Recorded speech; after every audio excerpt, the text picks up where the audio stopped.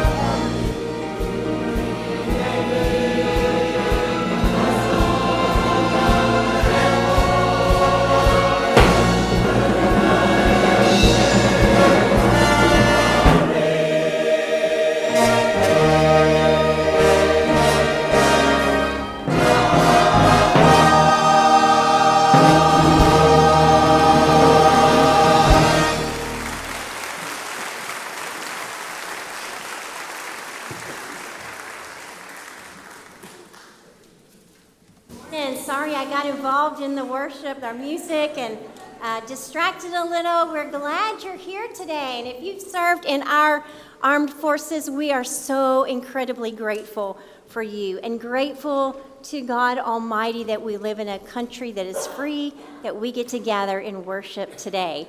So we're glad you're here. If you're visiting with us for the first time, we would love it if you would fill out the card that's in the pew in front of you that says guest. And you can put that in the offering plate, and we would love to have a record of your visit. If you have something on your heart, anyone that we can be praying with you about this week, please fill out the prayer card. You can also put that in the offering, or you can take either one of those cards and turn them in the Welcome Center as well. But as a staff, we commit to be praying with you about anything that is on your heart this week. Also, if you have a praise and have seen the Lord answer one of your requests, we would love it if you would share that with us as well. So you're about to get to see some of the cutest kids in the country. But first, welcome somebody around you with a happy Sunday.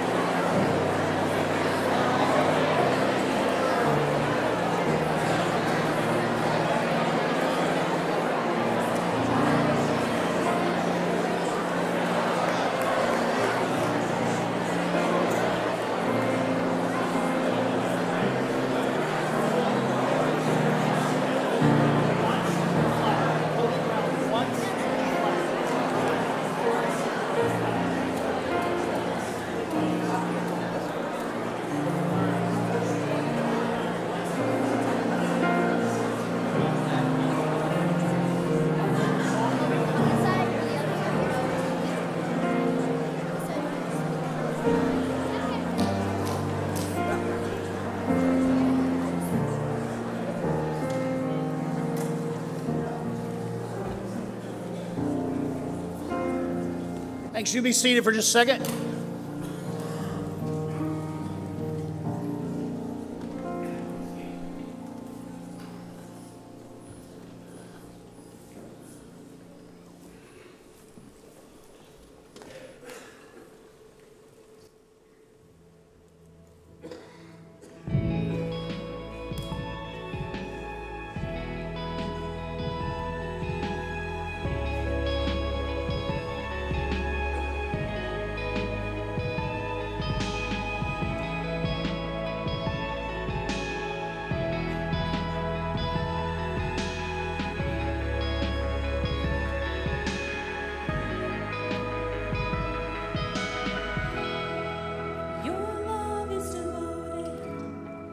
Like a ring of solid gold, like a vow that is tested, like the covenant of old. Your love is enduring through the winter rain and beyond the horizon, with mercy for today. Faithful you have been, faithful you will be.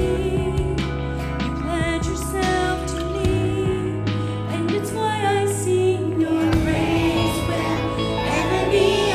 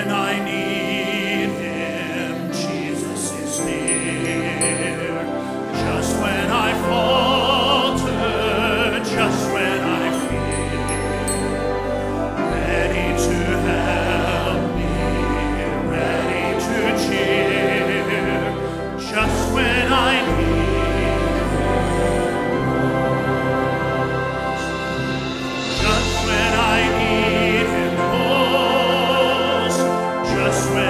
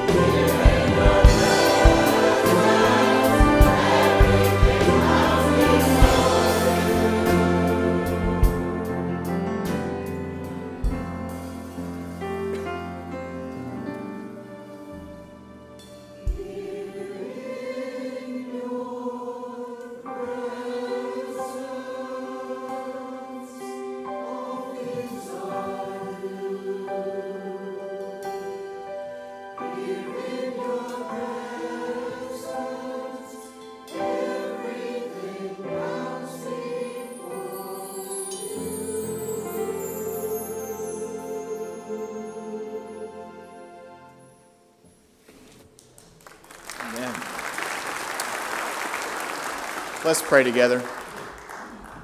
Heavenly Father, we come and we bow before you, just thanking you for making all things new. Your word teaches us that if we're in Christ, we are new creations. And so we thank you and we praise you for that today. And we thank you for the opportunity we have to come and sing and fellowship and open your word and worship together, all because of what Jesus Christ has done for us. And I thank you for those men and women that stood, those veterans that are in our midst today. We thank you for their service and the sacrifices that they made to ensure that many across this country and around this world have freedom and enjoy that today. And so I pray that we would worship in that, serve in that, and live in the freedom that we have in Christ and here in this world. Pray that as we give back a portion of what you have given to us so freely and abundantly, I pray that you would use these offerings to further the name of Jesus in this church, in this community, and beyond as we seek to be obedient to you. We give this time to you, and we pray in your Son's name. Amen.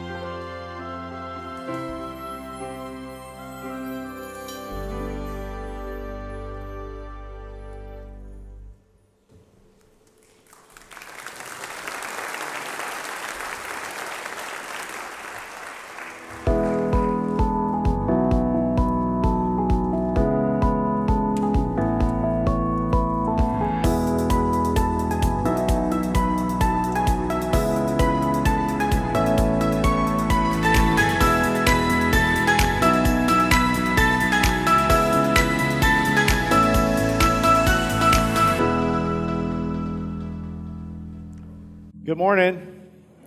It's great to see everybody today. I know several of you have commented on the fact that I'm wearing glasses. I just woke up this morning, my contacts were bothering me, so I wore these, and several of you said it makes me look smarter. Well, you know, appearances can be deceiving. We'll see about that. But it reminds me of the story of the guy who was sitting in his living room, and he was reading one of those men's magazines, and he said out loud to his wife, "Can you believe this? This magazine asked me if I'd be willing to give up 20 IQ points if I could look like Brad Pitt."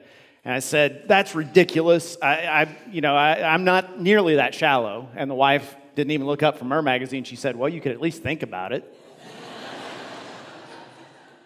So, Psalm 124. We're in Psalm 124 and 126 today. And I don't know if y'all are familiar with, there was a mini-series in the early 90s on CBS called Lonesome Dove. Any Lonesome Dove fans here? Okay. So I know that series so well, I could quote it basically from end to end. And I can do all the accents and everything. My wife and daughter think that's just wonderful. They love that. But that's called sarcasm. So if you haven't seen it, it's the story of these two legendary Texas Rangers named Gus and Woodrow, and they have gotten old, and they are off on one last big adventure before they have to take up the rocking chair. And in this one scene, Gus and Woodrow walk into a saloon in San Antonio, this place they used to be well known. In fact, their picture's still on the wall behind the bar. But the bartender doesn't recognize them, and he yells at them for bringing in dust into the saloon. And so Gus gets mad, and he whacks him across the face, and he hits him with his Colt revolver. And they have to run and skedaddle because the law is on the way to arrest them for assault. And as they're riding out of town, Gus says to Woodrow, and I had to look this up. I had to write it down just right. "The reason they don't remember us is we never got killed. If 1,000 Comanches had cornered us in some gully somewhere and wiped us out like the Sioux just done Custer, why, they'd remember us sure. Heck, they'd be writing songs about us for 100 years. And I say that because we're talking about two Psalms today that talk about God as our rescuer. We are in a series about the Psalms of Ascent, that section of the Psalms from 120 to 134, 15 Psalms that the Israelites used to sing 3 times a year when they were on their way to Jerusalem for the 3 big pilgrimage festivals. And as they would walk in community together, they would sing these songs over and over again. These were their songs of ascent. They were walking toward Zion, towards Jerusalem, ascending up the hill, the incline toward the house of God. And we want to know how we can connect with God more fully in worship, how we can know Him better, not just on Sunday mornings, not just making Sunday morning more meaningful, but every day of your life connecting with Him and knowing Him and hearing His voice. So the reason I told you that story at the beginning is God wants us to remember Him. He wants us to remember our rescue that He Himself did for us. Not because he's like Gus in the story. He's not insecure. He doesn't need to be affirmed. God doesn't want us to remember Him because He needs to be remembered. He wants us to remember Him because we need to remember. We need to recall what God has done for us. In these 2 Psalms, we're going to see how remembering our salvation, remembering what God saved us from and what He's done for us since, makes all the difference in us becoming the people we were created to be. So let's look at 124 first, and then we'll talk about that, and then we'll talk about 126, and then we'll talk about 2 points of application, 2 things that you and I need to do in order to grow into the people we need to be, to connect with God and become who we're called to be. Psalm 124 says, if it had not been the Lord who was on our side, let Israel not say. If it had not been the Lord who was on our side when people rose up against us, then they would have swallowed us up alive when their anger was kindled against us. Then the flood would have swept us away. The torrent would have gone over us. Then over us would have gone the raging waters. Blessed be the Lord who has not given us His prey to their teeth. We have escaped like a bird from the snare of the fowlers. The snare is broken and we have escaped. Our help is in the name of the Lord who made heaven and earth. And we don't know the specific event that Psalm 124 is talking about when it talks about the things we've escaped from, the things that God has rescued us from. Some people think it's talking about the parting of the Red Sea in the book of Exodus because it mentions raging waters. But there are a large number of, there's any number of stories it could be talking about. If you've read the Old Testament at all, you know there's a number of times in Israel's history when God intervened in a spectacular way, when he did something that everyone looked and saw, oh, that had to be God. So just to give you 3 examples, in 2 Kings 6, the army of the enemy is camped around the city where Elisha the prophet is, and he prays, and the army is struck blind. Imagine an entire army struck blind, and Elisha himself goes out and leads them by the hand into the city of Samaria, where they are summarily captured by the Israelites. Next chapter in 2 Kings 7, there's a story of the army of the enemy camping, actually laying siege to the city of Samaria, the capital of Israel. And so this city, the people of God are inside. They're starving to death because they can't get food. They can't get provisions because this siege is outside their walls. And God causes that army outside to hear the sound of chariots and horses thundering across the plains. And they assume that the Israelites have hired reinforcements. They get afraid and they flee for their lives. They leave behind their clothes, their food, their provisions, so the starving city has food. And then my favorite, this is a very little known story, 2 Chronicles 20, King Jehoshaphat is about to fight a battle against the enemy. And it's actually 3 armies faced against him, 3 different nations in a coalition against the people of God. And Jehoshaphat has an interesting strategy. He calls the choir of God to walk before the army. So this choir of Levites goes out marching, singing in front of the army with their weapons. And when the foreign troops hear the sound of the praises of God, they panic and turn on each other. And these 3 armies decimate each other. And so when the army of God gets there, there's nothing but dead bodies. So that's just 3 examples. There's all kinds of stories like that in the Old Testament. And when they're singing in chapter 124, in Psalm 124, they could be talking about any one of those that I've just mentioned or any others. But I want you to notice it says, "Let Israel now say, if the Lord had not been on our side." You know what that is? That's a direction to the song leader. You know, these were hymns to be sung in Israelite worship. That was a direction to the song leader to essentially put your hand to your ear and say, I can't hear you. If the Lord had not been on our side, now come on, Israel, sing. This is like Robert standing here and stopping the song in mid-song and saying, is that all you're going to do? Is that how you're going to sing? Come on. Do you mean this or not? Let's sing loud. Let's start it over again. Let Israel now say. He wanted them to remember. He wanted them to get excited about their rescue. You know, I grew up in the church. I'm one of those kids, like a lot of you, who I was in church every Sunday morning, Sunday night, Wednesday night, unless I was deathly ill. I was there. My mom made sure my bedtime stories were Bible stories. Believe me, I heard the gospel again and again and again growing up. And I got saved when I was 9. I dedicated my life to the Lord when I was 16. Believe me, I was sincere in my faith, and yet it always bothered me growing up and even into my young adulthood that the gospel was supposed to be good news. And the preachers, all my preachers and Bible teachers talked like, boy, we should be so excited about the good news. And yet I knew deep down in my heart there were a lot of things I was a lot more excited about than the gospel of Jesus Christ. And that bothered me. Was there something wrong with me? And I think part of it was I had grown up around it. I had heard it all my life. I sort of took for granted, sure, God loves me. Yeah, Jesus died for me. Of course he did. That's what I'd been told. But imagine being someone in the ancient world. Imagine being one of these people who grew up in a society where your very survival counted on, will the gods be on our side or not? Do you know that archaeologists have found villages from before the Israelites inhabited Palestine? And they found homes, many of those homes, there would be a tiny skeleton in the walls, because when families would build a house, they would often sacrifice one of their children and build it into the wall of the house, because they thought that's what it takes to make sure the gods will be on our side. Can you imagine? And for the Israelites to come along and say, we know God's on our side. The Lord is on our side. Beth Moore, in talking about this psalm, says that it ought to be a reminder to people like me, and probably like a lot of you, who got saved early on in life. It ought to be a reminder that we need to sit down and just say, Lord, where would I be without you? We need to take score. We need to write down an account. Lord, here's what my life would be if you weren't on my side. If you didn't exist, or if you existed but you were against me, or if I just didn't know about you, if I didn't have you fighting for me, where would I be? And she tells a little of her story. She was abused as a young girl, and then later on, even as a Christian young woman, she believed that she was destined to be a prosecuting attorney. Her heart's desire was, I want to grow up and put people in jail who hurt people like someone hurt me. And she said, if I would have followed that path, I would have been such a bitter person. I would have gone around with what I thought was righteous indignation, but really would have been bitterness.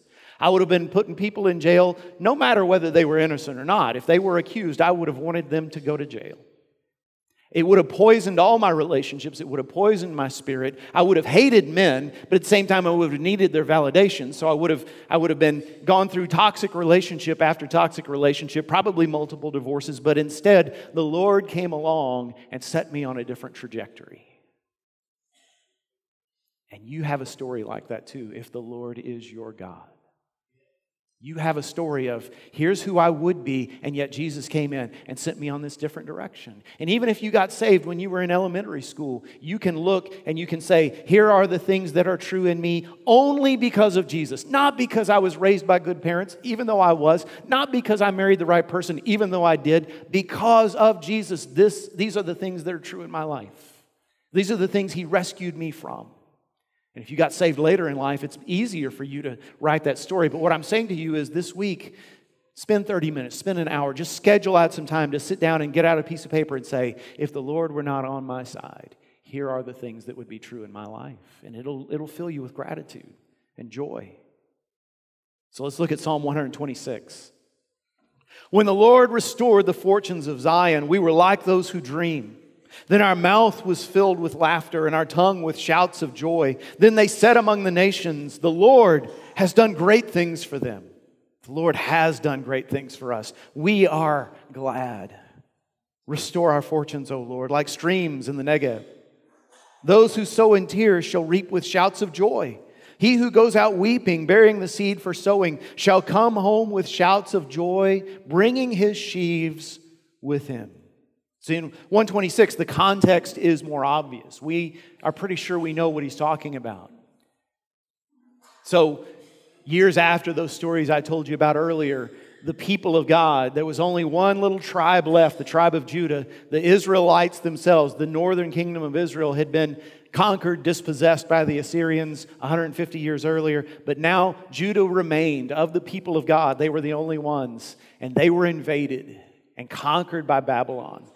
The walls of the city were crushed, and the temple was burned, and the people were deported. Those who didn't die in the invasion were deported to the distant kingdom of Babylon, a place where they worshiped different gods, where they spoke a different language, where they had radically different values. And if it was like any other nation, that would have been the end of the Jews. We would only read about them in history books.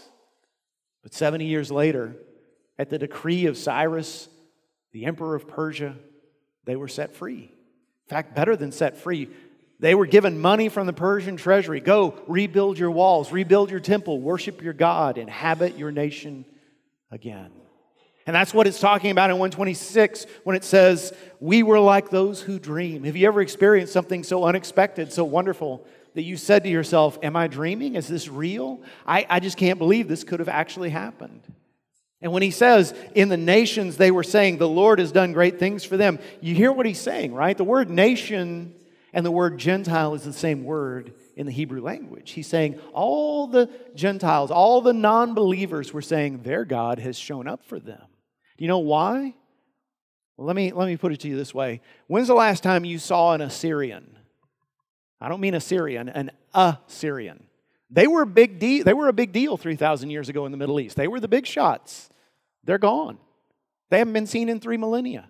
When's the last time you talked to a Babylonian or a Phoenician or a Philistine or a Hittite, for goodness sakes? Edomites and Moabites and all those other ites. I mean, they're all over the scriptures. They were all over the Middle East 3,000 years ago, and none of them exist today. Not even their descendants. You know why? Because in the ancient world, when your country got conquered, you ceased to exist as a people. You were either killed or you assimilated into the country that conquered you. You worshiped their gods, you spoke their language, you married their children, and you became one of them. And that's what should have happened to Israel, but the Lord was on their side. Do you know that the book of Romans says that God has a plan for the Jewish people, even in the end times. There's going to be a great turning of Israel back to the Lord through Jesus Christ, their Messiah, and we look forward to that. But if you ever want objective evidence that the God of the Bible is the one true God, ask yourself the question, why do the Jews still exist? I mean, how many different nations have tried to wipe those people out? And they haven't been able to succeed because the Lord God has protected them, because God has them on His heart. And that's what the author of Psalm 126 is saying. All the nations were amazed. How can these people still be alive? How can they still worship their God? How can they inhabit their nation and rebuild their temple? God must be on their side. Their God must be the true God. And yet, look at verse 4. Like so many of the Psalms, Psalm 126 is two very distinct halves. The first half is all about remembering and rejoicing, but verse 4 says, "Restore our fortunes, O Lord." You hear what he's saying? That was great, Lord. Look what you did. But we're in a bind again. I like the way Eugene Peterson paraphrases it. He says, verse 4, "And now, God, do it again. You did it once. Now we need you to show up again." What it's saying is we're in a time of desert. We remember when things were beautiful and blossoming, and now everything's dead around us, and we're starving and we're thirsting, and Lord, we need you to pour out your rain upon us again. It talks about streams in the Negev. The Negev is the desert region of Judah. You know what happens when there's rain in the desert? Have you ever seen this? So in the desert, when rain hits, when there's a big rain, the seeds that have been laying dormant for years suddenly germinate. And you wake up the next morning and the desert is full of flowers and full of blooms. And that's what the psalmist is saying. Lord, bring us back to life. Can any of you resonate with that? I don't need an amen. You don't have to testify publicly. But I bet at least a third of you, maybe half of you, maybe even more than that, would say, yeah, right now I'm struggling. Right now, I'm just barely hanging on. I need the Lord to show up. I need the Lord to deliver me. I need to be rescued. So what do we do? What do these two Psalms tell us about how to connect with God when we're in that desert time and what it means to remember our rescue? Two things we take from this. Number one, trust in the Lord. Trust in the Lord. And I want to tell you what I don't mean first off, okay? Because there's a school of thought within Christianity today, especially American Christianity, that says that our responsibility, if we want a good life, if we want the life we've always wanted, then we need to go out and claim the promises that God has given us. We need to claim our victory. So if your marriage is struggling, you say, Lord, I just claim that you're going to bring my husband back to me. Lord, I claim that you're going to make my wife love me. My kids are off the rails. Lord, I just cast out the demons that are in them and I say, put them back on track. And if I'm sick, I just claim Isaiah 53, by your wounds I am healed. Lord, I just claim victory over my illness. And if I'm broke, I just tell God, you just open those storehouses in heaven and pour down your blessings upon me. And I wait for it to happen because if I have enough faith, He's going to give me everything that I ask for and more. He will not let me down. He will not thwart my expectations because I'm His beloved child. Thank you for not amening any of that. Because there are definitely scriptures you can take out of context to make it sound like that's the way the Christian life is supposed to work. But I've got a problem with that idea. And that is when you read the entire Bible, you see none of God's people lived that way. Jesus didn't live that way. Paul didn't live that way. You ever read 2 Corinthians chapter 11? I highly recommend you do, especially after you've listened to one of these guys on television or in the radio or in their own church. Read 2 Corinthians 11 as Paul lists his list of his sufferings, what he has suffered for the sake of Christ. And you say to yourself, man, that's an impressive list. And remember, those are all the things that happened to him after he believed in Jesus. He had it pretty good before that. He was a superstar before that. And then things went south once he followed Christ. From an earthly perspective, is that because Paul's faith was too weak? Is that because Paul was not a good enough person to claim the victory that Christ has purchased for him? I bet most of the rest of the apostles had a similar list. In fact, most of the early Christians did. They either suffered a martyr's death or they were close to someone who did suffer a martyr's death. Think about Christians today in China, Saudi Arabia, Iran, Cuba, places where the gospel is under fire, places where if you have a church that's not registered with the state, it's very likely they'll come and bulldoze your building and put your pastor in jail. Places where if you come to know Christ and renounce your former faith, your family disowns you and might try to kill you. Places like that, are those Christians less faithful than us because they're suffering? Well, I bet their faith would put us to shame. So do not for a second believe that trusting in the Lord means you get everything you want. Does God show up and work miracles in your life? I believe He does. But does He do everything you ask Him to do? Sure doesn't for me. And I thank God for that. Because what trust in the Lord means is that you believe that He actually knows better than you what you actually need. Now, I like the way Tim Keller puts it. He says, when we pray, God answers every prayer the way we would if we knew what He knows. Let me say that again a different way. God answers every prayer you pray the way you would if you knew what He knows. There are a couple of analogies that help me understand this. One of them, when I was a seminary student, we had a class, the beginning of a class period, we were opening in prayer as we often did, and a member of the class raised his hand and asked for prayer. There was a teenage boy that he wanted us to pray for, and then he told us a story. He said, this boy was dating my teenage daughter. Now, this guy was in his 40s, which made him ancient compared to us because we were all in our early 20s. He said, this guy had been dating my daughter. My wife and I knew it wasn't a healthy relationship, so we made her break it off, but he didn't take it well. He began to stalk my daughter. He began to basically just torment her. And last night, I looked out my window, and I saw him sitting in his car in front of our house, just sitting there, as if to say, you can't get rid of me. And so I went out there. Now, every member of that class was like me, 22, 23 years old. We were barely older than that boy. In fact, I'd be willing to bet some of the guys in that room had been a teenage idiot like that, right?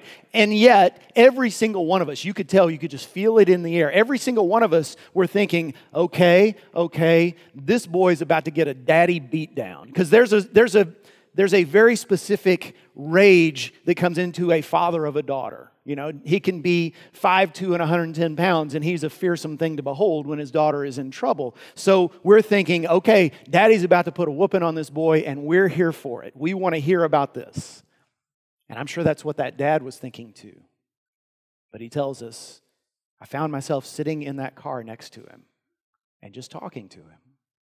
I ended up leading him to give his life to the Lord in that car last night. And so I just want us to pray that he would follow through on that commitment and would become a new person in Christ, and that he would get the support he needs so he could live the life that God called him to live. And we were just blown away. That was not the way we thought that story was going to end. And I always think about that when I think about enemies, because we as Christians, we know that the Bible says, vengeance is mine, saith the Lord, and leave room for the wrath of God, and we can love our enemies because God's got our back. And I think what we're thinking sometimes is, well, God, how come my enemies are still prospering and I'm suffering? How come I'm crying and he's laughing? How come you haven't come down and crushed him like a bug? Because he deserves it. And what we don't realize is, yes, God is a God of vengeance and wrath, and justice will be done. But you know, God would certainly rather take the justice upon himself. He would rather see that enemy of ours repent and be saved than have to be punished. See, God answers every prayer the way we would if we knew what he knows. Far, far better for our enemies to come to know Christ and become new people. We're looking for vengeance, and God is looking for salvation. Here's another analogy. When we had our firstborn child, no one told me that someday I was going to have to hold this child that I love and hold them still while a doctor inserted a needle into her arm. And as she cried and stared at me and wondered why I was doing what I was doing, I didn't know that was going to be part of my job as a dad. And first-time kid, you know, you get kind of jaded later on, but first-time kid, I thought I need to be at every appointment. Well, one time I had to miss. And Carrie came home and she said, boy, you picked the wrong one to miss. They gave her 3 shots and they had to burn her umbilical cord off of her stomach because it won't fall off on its own. And she said, that was awful. And I'm sure if our daughter had been able to speak then, she would have said to us, if you really loved me, you wouldn't let this happen. If you really loved me, you would protect me from those evil men and the evil things they do to me, because it hurts. And we could have explained to her, sweetie, it's because we love you that we're doing this. And it made me think back then. See, I wonder how often God thinks that way about me. Since He loves me and He loves you even more than we love our own children, think about how much it hurts God to watch us go through pain. Think about how much He agonizes to watch us suffer and struggle. And yet, if He could explain to us, if we had ears to hear, if we were capable of understanding, He would show us, here's why this must happen now. Here's why this hasn't ended yet. Here's what I have in mind. Yes, I could intervene, but I haven't. And here's why. You have to trust me. You have to trust me. There's another thing we need to learn. Sow gospel seed. S-O-W, sow gospel seed. I love the end of chapter 126. Those who sow in tears will reap with shouts of joy. He who goes out weeping, bearing the seed for sowing, will come home with shouts of joy, bringing his sheaves with him. But that doesn't mean what I used to think it means. I used to think it just meant, this too shall pass. Things are bad now, but they're going to be better later. That's not really comforting, is it? In fact, you don't even have to believe in God to believe that. It's saying something much more wonderful. It's saying, not only is God going to make things better for you, not only is God going to bring joy into your sadness, He is going to use your sadness to bring you joy. He is going to work your suffering into victory. Someday you're going to look back and rejoice that you went through those dark times. You're going to be glad you went through the desert because God used it.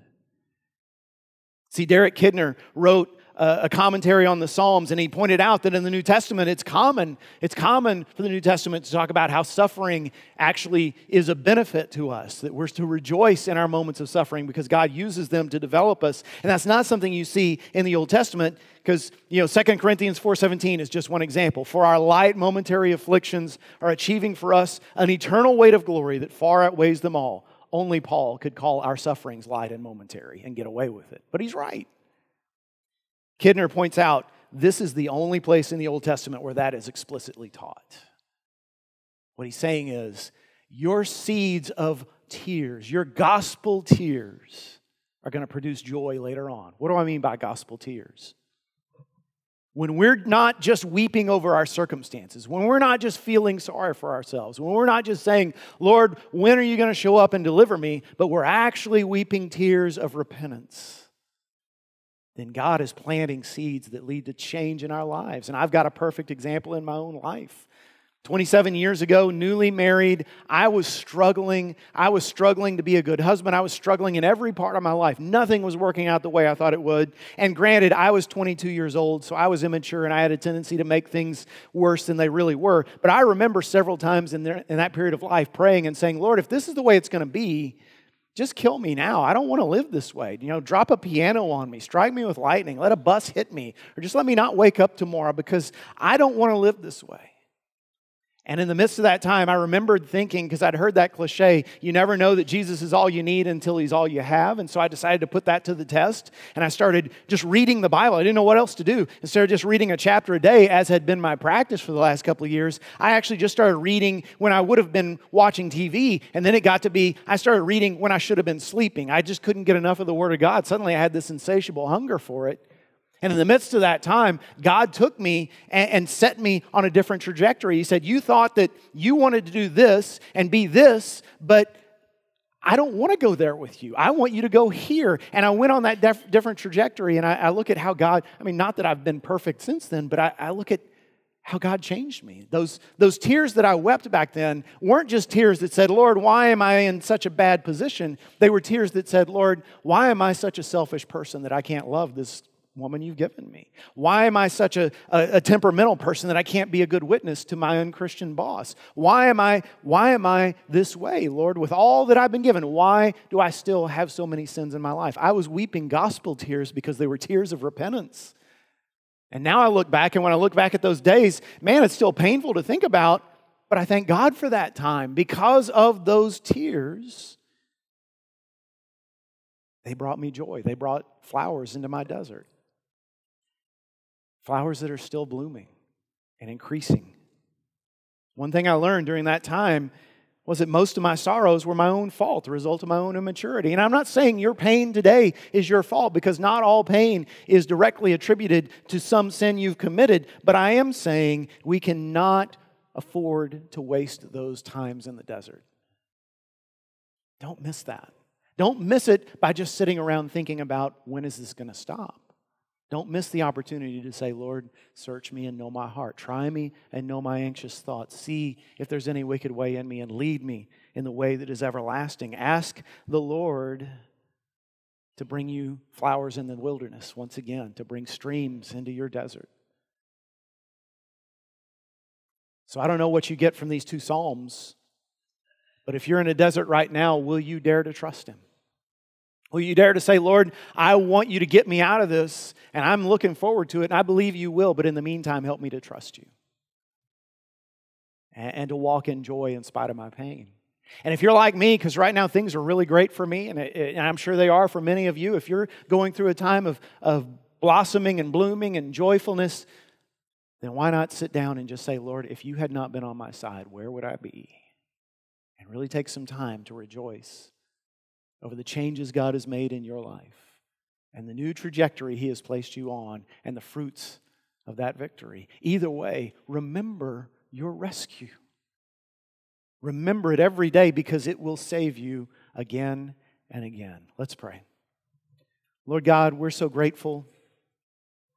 Lord, every good thing that we have is from you. And most of all, Lord, our salvation. Our salvation comes from you. Our salvation is not just the day we prayed the prayer of salvation. Our salvation is not just the day we got baptized. Our salvation is not just the fact that we know we're forgiven and we get to go to heaven when we die. Lord, you have saved us not just from hell, but you've saved us from ourselves. You've saved us from the path that we were on, from the trajectory our life would have taken. So help us to remember, to take note of all the things you have rescued us from. Lord, I pray your Holy Spirit would just show us things that maybe we haven't even thought about before. Decisions we would have made, traps we would have fallen into if you had not been on our side. And Lord, I pray specifically for the people here this morning who are struggling, who are limping, who are just thirsting for you. Help them to see you are on their side and you will get them through. Help them to trust you in the midst of this. Help us to support them as we should. For it's in the name of Christ Jesus we pray all these things. Amen. See, what this sermon is really saying is turn your eyes upon Jesus. That's how things get clear. The things of this world will become clear in the light of His glory and grace. Let's stand and let's sing that song together. You come if God's laid on your heart a decision you need to make to follow Christ, to join our church. But let's sing together as we close. Oh, soul, are you weary and troubled? No light in the darkness you see. There's light for a look at the Savior, and life for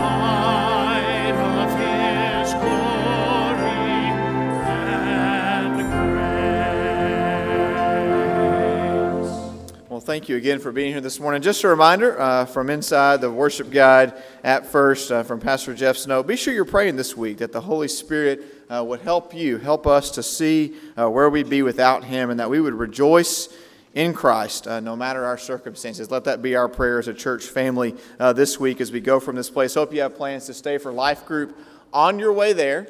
Or after life group, you'll see two things that you can do in the atrium today. One is there's a group of men in our church who have a ministry for discipleship and outreach called One to One. They've got a table as well as a TV with a video scrolling about what they do and who they are, and there'll be some people from that ministry there, so you can visit with them about that. And then just behind where they are, along the wall underneath where the all-in table has been for most of the year, are all the cartons, 640 plus boxes for Operation Christmas Child, seeds of the gospel that are going to be planted in hearts and minds all over the world. And so we want to ask you today and throughout the course of this week, as you're on our campus, stop by there and pray over those boxes, that God would use them to further His kingdom. And if you're still holding on to a box that isn't filled up, you've got 1 week to turn it in, because next Sunday afternoon, early part of the week after next, they're going to be back. Load those up onto a trailer and take them to their delivery spot. So we want to be praying for those before they go. And then the last reminder about tonight, 4:30 in the gym, our Thanksgiving meal as a church family, opportunity to hear about and thank God for some things that have happened in missions over the course of this past year. I do have one very important reminder. Many of you have stepped up to bring a side dish or a dessert. If you've done that, please bring something to serve that with. We don't have 150 serving utensils. I'm glad that we have a combination of about 150 sides and desserts coming, but bring something to serve that with. Maybe label it with your name. That way it doesn't get mixed up. But we'll be sure. We've got some volunteers to help oversee that, but we want to be sure that we can serve everybody your delicious sides and pies and cakes and other desserts this evening. So thank you all for doing that, but be sure you bring something to serve it with. On that note, let's sing out.